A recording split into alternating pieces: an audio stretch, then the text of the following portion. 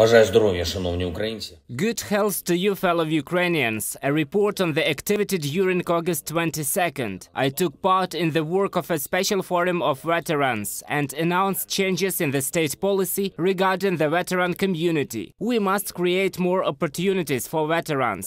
Without such changes, without this reform, it is simply impossible. Veterans of the war for independence of Ukraine have become one of the most significant and respected groups in our society.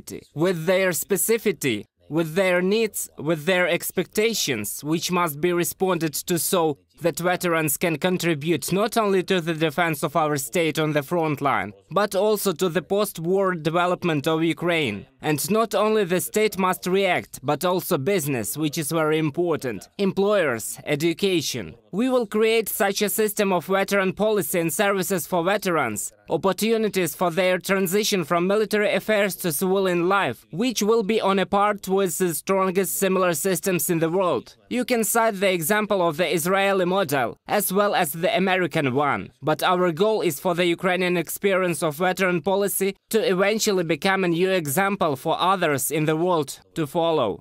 I held a large meeting with representatives of the defense and security sector.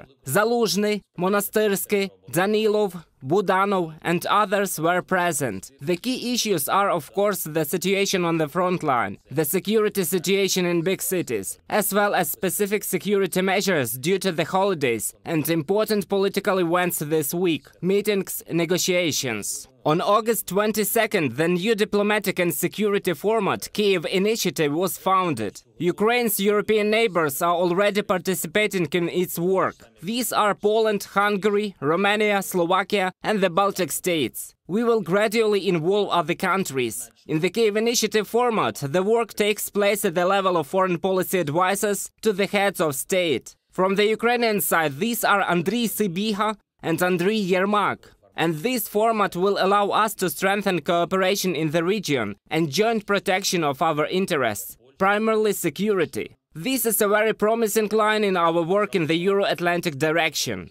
There is good infrastructural news. The railway branch connecting Ukraine and Moldova has been upgraded and launched. Moreover, we did it both on our territory and on the territory of Moldova. Our Ukrzaliznytsia did it. Well done. This route has been closed for almost 25 years, and now it is working for Ukraine again. This is an important transport direction, and the average volume of cargo per year can be about 10 million tons. I am grateful to our partners from Moldova. Search operations at the site of the occupiers' attack on a residential building in Kharkiv have ended.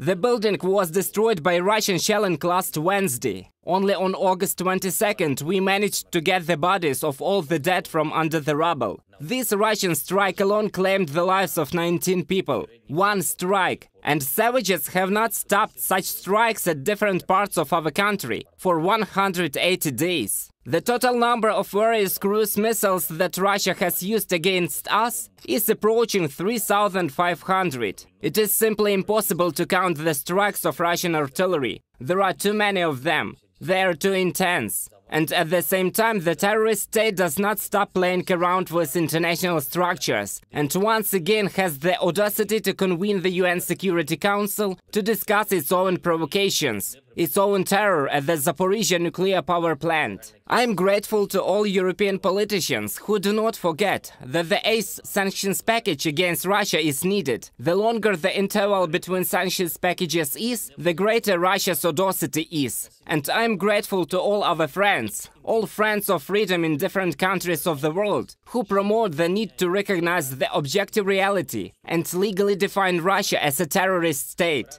This decision will come sooner or later, and the only question is how many more lives Russia will manage to take away before the retaliatory strikes from the international community become truly tangible for those responsible for this terror. And dear Ukrainians, especially these days, when we celebrate the day of our flag and the day of our independence, if you are somewhere abroad, please remind about Ukraine there. Be there with the Ukrainian flag and spread the truth about the crimes of the occupiers. Let's all stick together, no matter where we are.